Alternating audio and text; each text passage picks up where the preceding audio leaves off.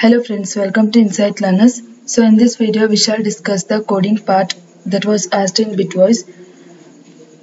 But in Bitwise the questions will be different for different candidates.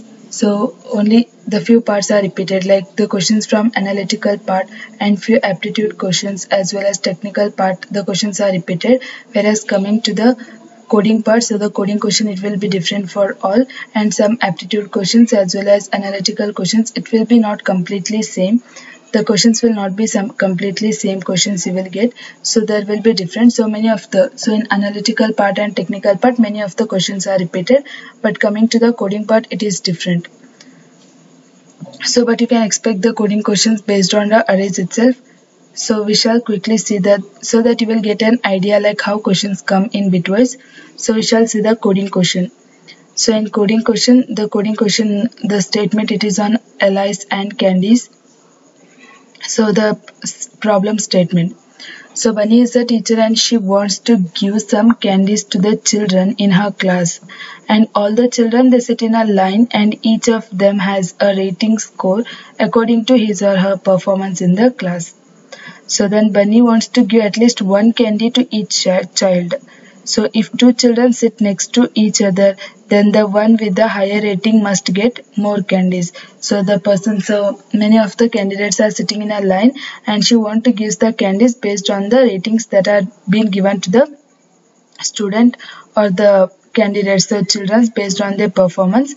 And if the person or if the child who sits next to the other has more rating, then she gives more number of candies to that child, and she gives at least one candy to each child.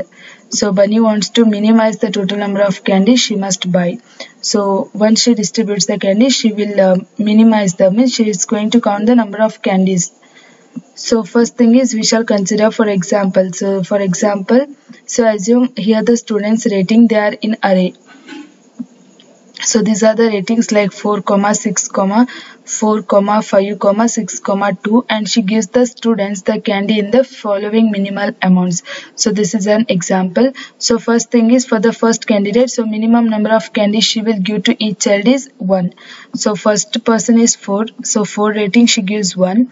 Then the child who is next to other has higher rating compared to the previous child, so she gives more number of candies, so more than the first one. So for the first candy she has given 1, and for the second one the rating is high, so she gives 2 candies. Next thing is 4. So 4 it is less than the 4 is at the third position, or the third child has the less performance compared to the second, so she gives the less number of candies compared to this, so she gives 1.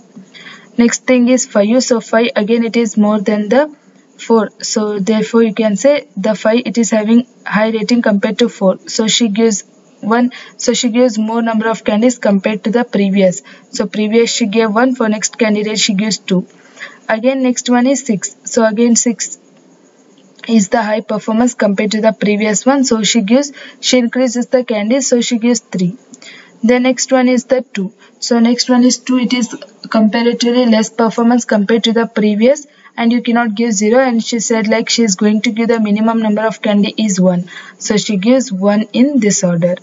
So here she must buy a minimum number of candies is 10. So she buys a minimum of 10 candies, and you need to complete the candies function in the editor below. So you need to just complete the function of the candies, and it must return the minimum number of candies the bunny must buy. So it should just return the number of candies, minimum number of candies. So here n is an integer, the number of children in the class. So the first input will be having the first input line which denotes the number of children in a class, and ARR it represents an integer, that is the ratings of each student which is stored in an array, and input format. So again here the first line contains an integer n, and which represents the size of an array. And next thing is the second line which contains each of the next n lines. It contains an integer ARR of I, which indicates the rating of the student at the position I. So that is the first one which represents the size of array is 3 because there are 3 elements, and next line which indicates an array and which indicates the rating at position I. At 0th position rating is 1, at first position it is 2, and at second position it is 2. And the output format is simple. It should display a single line which contains a minimum number of candies the bunny must buy. So output is 4. So how the output is 4, we shall see with the explanation.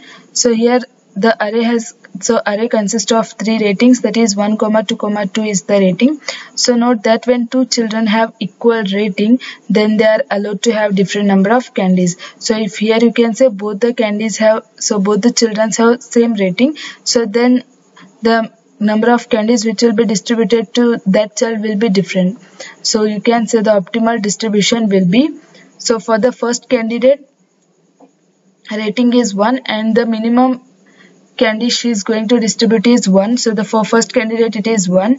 Then for second candidate, since it is more than the, so second candidate has a second children has a more performance compared to the first children, so she is going to give more than the first, so she is going to distribute the more candies compared to the first one. So for first candidate she is given 1, for second she gives 2.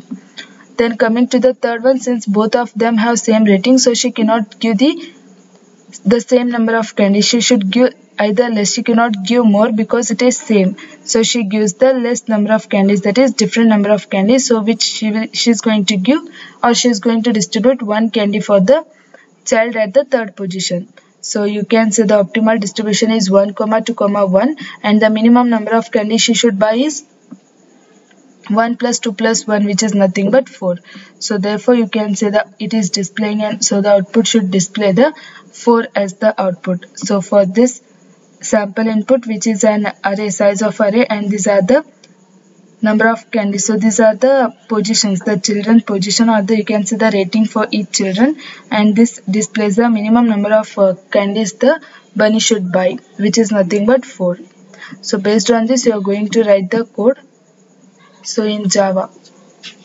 So this is all about the coding question which was asked in Bitwise. So you may get same question or it will be different for others, so you can prepare on the same. Thank you friends for watching, and do subscribe our channel for more updates.